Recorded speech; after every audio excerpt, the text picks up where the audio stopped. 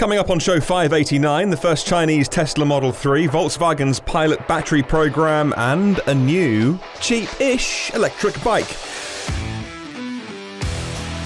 Well, good morning, good afternoon, or good evening, wherever you're listening in the world. Welcome to EV News Daily, Monday, 23rd of September edition. My name is Martyn Lee, going through every EV story that I can find on the internets and whittling them down to save your time, really. Thank you to myev.com for helping me make this show. I was chatting to one of my friends at MyEV on LinkedIn yesterday, and he was saying we've got some very, very exciting news that I can't tell you about, but it's coming very soon.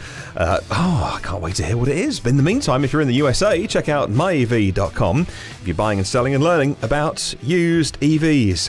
Well, a photo that was leaked and posted online by the Twitter user Vincent. He is a Tesla tweeter extraordinaire. Today, September 23rd, shows a white Model 3 on the assembly line at Tesla's Gigafactory 3 in Nanjing, Shanghai, China. A previous tweet by Vincent claimed that some people who have ordered a Model 3 in China have actually started receiving tutorials about the operation of their cars. Now, usually those tutorials start to get sent out 4 to 6 weeks before delivery of a car taking place at Tesla, according to Steve Hanley, who penned this one for CleanTechnica. Well, according to Interesting Engineering, the leaked photo was attributed to a Weibo user who is the chief auto editor of Tencent Auto. Tencent is a giant Chinese tech firm that owns about 5% of Tesla, so we're joining a few dots up here. Maybe we're doing 2 and 2 equals 5, but it's looking good. It's looking quite reliable as a source. A subsequent tweet by the user Vincent said that the rumour was that estimating the first group of made-in-China Model 3s will be in customers' hands and driveways and garages sometime November. Even if that is 30th of November, that is still a stunning achievement. I must admit, personally, when they were building the Gigafactory 3, you saw the shell go up, the roof go on. What was a field then became a factory, and then shots of the inside, and it seemed so unreal that I couldn't really comprehend the fact that what was just a field, of mud a few short months ago could well be making some of the world's most high-tech cars way before the end of the year. It just didn't compute. It sort of seemed otherworldly, like, well, I'm reading this, but I don't quite believe it. But I'm starting to think maybe I should believe it. Maybe I've got a little healthy dose of skepticism in there as well, but man, if they get to pull it off, that is an amazing achievement. Well done to all the Chinese Tesla team who are working on that project. Oh, by the way, if you're new to the podcast, why do they need to do that?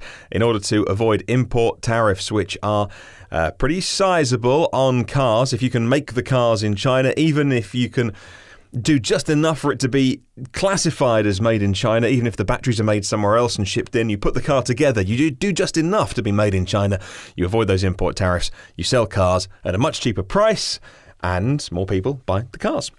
Well, talking about battery production, the Volkswagen Northvolt cooperation is taking off as they launch a first pilot production for battery cells at Volkswagen's Salzgitter plant, or Salzgitter plant. Production is to scale up to 16 gigawatt hours, but that is for years away. Volkswagen is investing €1 billion in the plant, according to Electrive. Well, Volkswagen's aiming to independently produce its own battery cells in a joint venture with Northvolt, rather than having to rely on battery systems from external suppliers. At the Salzgitter plants in Germany, where TDI and TSI engines currently roll off the assembly line, they have what's called a Centre of Excellence, a COE, already established with 300 employees in the initial batch, they say in a translation into English from an original German article that Electrive has done here. Volkswagen today just opened a pilot production facility. So this isn't mass production of cells. This is a pilot production facility as part of their Centre of Excellence. They're going to be testing and developing small series production of battery cells. For Frank Blom, who is the head of COE for battery cells, the pilot plant, he says, is a very important step on our way to building the Gigafactory. So this isn't the Gigafactory being built yet, but it's the first 300 people with Volkswagen and Northvolt on an R&D facility on their way to their Gigafactory and on the way to that 16 gigawatt hours of production by 2023. Well, from cars to bikes, and funnily enough, it all ties in with this week's question of the week. I am asking you this week, what you want to hear on this podcast. Is it just about cars? Is it about other things as well? I'm kind of into electric scooters and electric bikes. I'd like to do an electric bike conversion sometime, maybe even this year if I get any chance. I thought I was going to do it over the summer, but I'd had the craziest of years. And so I barely got time to catch a breath. But if I get 5 minutes at the weekend, I'd like to buy a kind of Chinese hub motor and battery package from eBay, wait a couple of weeks, it'll turn up, and put it on my wife's bike and kind of do a bike conversion. I'd like to do that. Well, if you don't fancy doing that, you could just spend $1,000 on a new hipster spec electric bike from Swagtron. I was delighted when Micah Toll, one of my favourite YouTubers, showed up as writing for electric, because it was like two of my favourite blogs and kind of crashing together. Swagtron's new EB12 electric bicycle is the first foray into full-sized commuter bikes from Swagtron, and while they didn't quite hit the ball out of the park on their first try, they did get it pretty darn close. With a sleek design and an electric boost, the Swagtron EB12 could be the perfect option for cash-strapped students or budget-minded commuters in the city that want a good bike for an even better price, says Micah at Electric.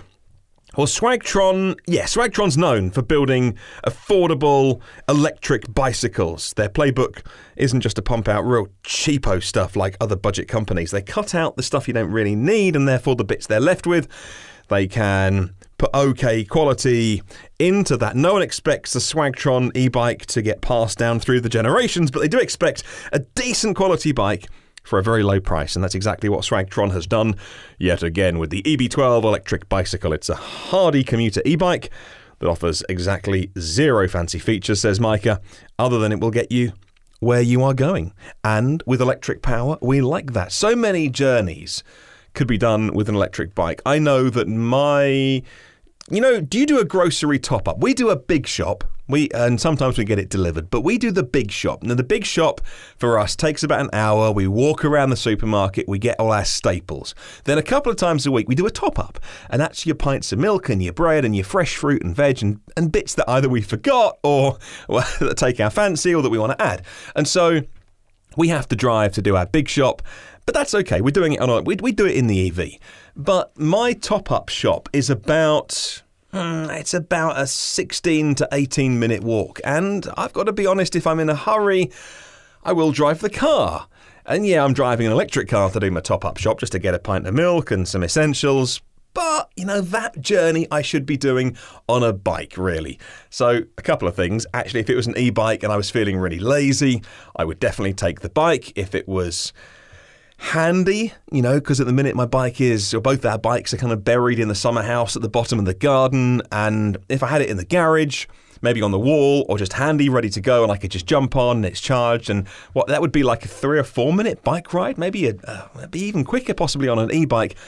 I know that in my life I have journeys that I should be doing on a bike, or I can't say an electric scooter because we're not allowed to ride electric scooters on the road or the pavement, but I hope legislation fixes that soon. However, an electric bike, I really should be changing some of my electric car journeys into electric bike journeys.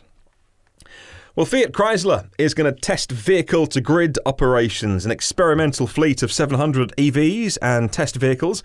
To work out what V2G is all about in the world of Fiat Chrysler, it's going to allow power grids to use energy stored in their car batteries to face demand during peak hours. Says a Reuters report, Fiat Chrysler is taking its first steps into electric mobility as the Italian-American car maker moves on from its failed $35 billion bid to merge with France's Renault, a pioneer in electric vehicles. FCA, according to this Reuters report, on Thursday last week signed the agreement with the national grid operator in Italy. They're called Terna, T-E-R-N-A, Terna, to jointly test technology about vehicle-to-grid.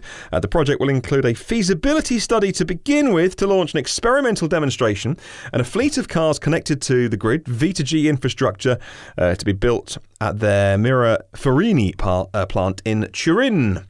And it'd be interesting if I dig a little bit deeper into this story. I'll work out what cars they're doing and how they're doing it and what tech they're doing it. Because at the minute, CHAdeMO is the natural choice on Nissans for vehicle to grid, but you can do it with other connectors if you are building them to spec. So as prototype or test vehicles, I'll look into that. Well, company car drivers, fleet managers, need a simple way of charging EVs. You must admit, and I will admit, that electric vehicle charging is perhaps one of the more stickier situations, unless you own a Tesla. However, now a new roaming partnership between NewMotion and ChargePoint, the electric vehicle charging infrastructure providers, they've announced a roaming partnership that will allow fleet drivers access to both networks, according to Fleet News today. By the end of the year, NewMotion and ChargePoint customers can access each network without needing to create a new account. Well, Sitzi Zudema, I think is the CEO of NewMotion, said this, and I quote, "This partnership is a big step forward for the UK's public charging network, and we hope to see a positive effect on the ease of use by EV drivers. We are pleased to offer our UK drivers additional access to ChargePoint and their network that includes a good few hundred rapid chargers. With this, we're able to expand our European network that includes over 118,000 charge points." And I'll pop a link to Fleet News in the show notes. The only NewMotion chargers that I come across in my semi-regular EV adventures is in a city called Southampton in the south, funnily enough, of England. About 25, 30 minutes from where I live, they have an IKEA there. So as you can imagine, we spend the odd few hours wandering around IKEA, following the arrows on the floor and just watching young couples argue. And there's a set of 8 NewMotion chargers near IKEA, and they are terrible for reliability. A few times I've been there and a couple have worked. I went once and just one of them was working. The last few times I've been, they've all been off. The whole bank has been off. Literally, it's not as if, because before I was having trouble with the NewMotion chargers to get them to handshake with the Renault Zoe, and they're 22 kilowatt chargers. And my Renault Zoe charges at 22 kilowatts on the AC. They are, for me, the perfect chargers, and they're free because they're in a car park that you have to pay quite a lot of money to use the car park. So I get it. It's subsidised by the car park operator. But honestly, it's a waste of time me having a NewMotion fob because they're just terrible. I've called. I've sent bug reports or whatever it's called, like fault reports. I never get an acknowledgement. I never get anything back. And it's just, they might as well just take them out. It's been so long now. They are just terrible. Sometimes when you file a report or you get onto these charge operators and say, hey, I had a problem. Even an acknowledgement would be nice. But when you don't hear back, that just rings alarm bells for me. And I'm sure there's no problems at NewMotion, but it's firstly, and this happens as well with, what's the other one that I've reported a few times? And it just took one of the listeners to the podcast. Oh, PodPoint. Like somebody at PodPoint listens to this podcast and he DM'd me on Twitter to be like, look, I heard you talking about it. We'll look into this.